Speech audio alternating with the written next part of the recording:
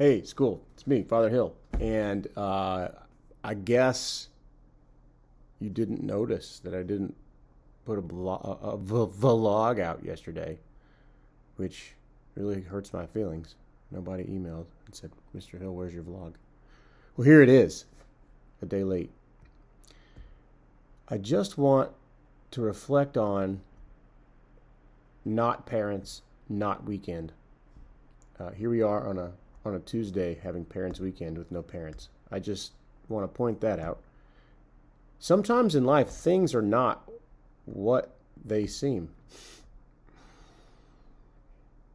And we are all doing our best to move forward with optimism and positivity, trying to create an environment that's as good as possible.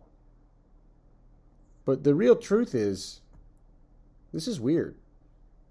It's hard. We're all being asked to do things we don't like. And that's creating frustration. I get that. So this is just a simple reminder of a couple of things. First, we're doing these things to save people's lives. And second, please be patient and please be forgiving. Anxieties are high right now. The world is different. We're moving into some unknown thing, but hold fast to that which is good. Render unto no one evil for evil. Have a great day.